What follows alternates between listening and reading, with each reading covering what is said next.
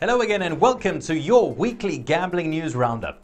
The news this week is brought to you by PlaySlots4RealMoney.com, that's the numeral 4, and EasyMobileCasino.com. Subscribe to our newsletter to get the latest news and bonus codes delivered to you weekly.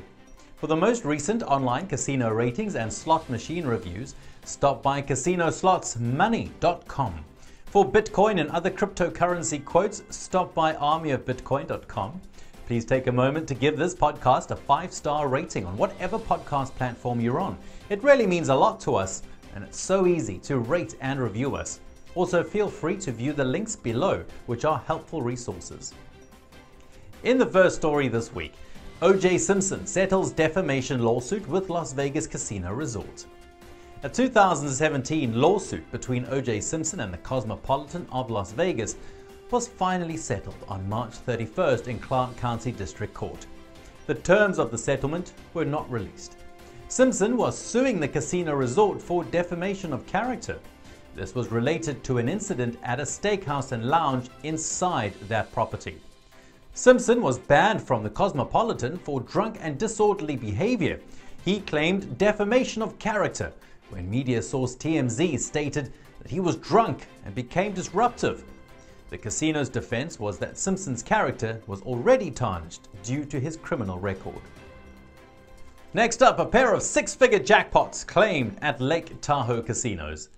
Caesars Entertainment owns and operates Harrah's and Harvey's Lake Tahoe Casino and Resorts in State Line, Nevada. This town is located on the southeastern shore of the lake.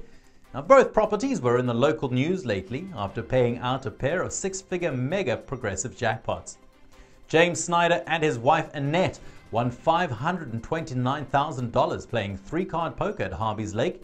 The couple was visiting from Minnesota. The top prize was won on a royal flush.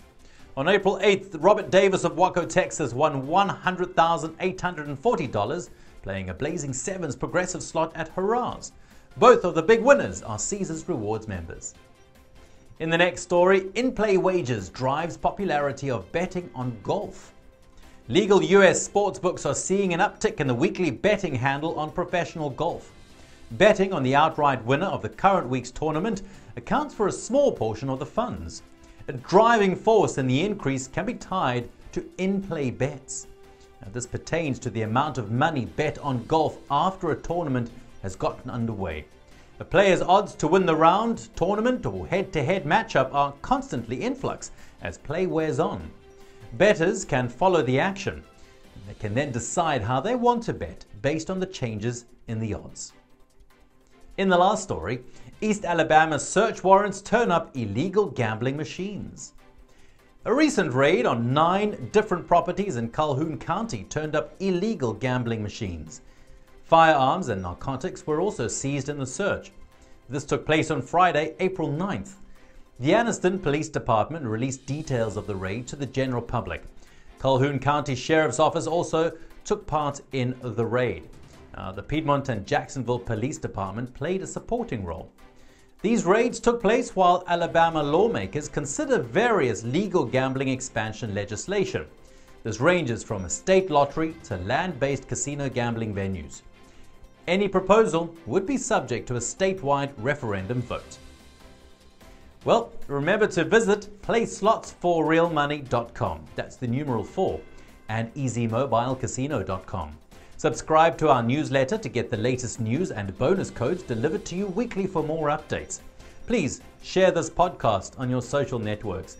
And remember, for the most recent online casino ratings and slot machine reviews, stop by CasinoSlotsMoney.com. And for Bitcoin and other cryptocurrency quotes, stop by ArmyOfBitcoin.com. Feel free to view the links below, which are helpful resources. That's your weekly gambling news roundup for this week. We'll see you soon. Bye-bye.